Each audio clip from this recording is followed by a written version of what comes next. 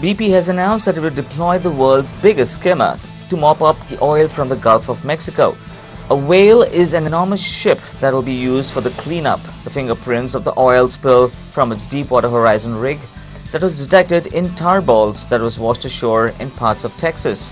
The whale, a super tanker, will be used to suck or swallow up the slimy oily water mix that has been spread across the vast areas of the Gulf. Subsequently, the ship will also separate oil from the water and return the water to the sea. According to reports, the whale is capable of processing 21 million gallons, that's 500,000 barrels of oil slicked water a day. Group Plc plans to add a third pipeline to the West Delta deep marine gas project offshore Egypt that will be operational by the end of this year. The Reading, an English-based company, also plans to drill 9 more development wells in late 2011 on a $1 billion investment. Arshad Sufi told the reporters in Cairo.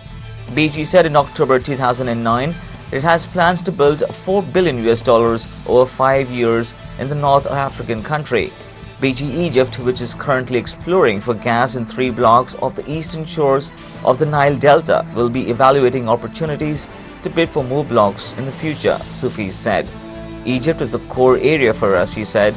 We hope to participate in future exploration. More evidence has emerged showing federal regulators failed to grasp the dangers of offshore oil drilling. A September 2007 memo from the U.S. Fish and Wildlife Service said large oil spills from the proposed Gulf drilling projects were low probability events. The memo also said that an oil spill wouldn't likely affect brown pelicans, sea turtles and other animals with Gulf Coast habitats. Well, that's all for now. Thank you for watching.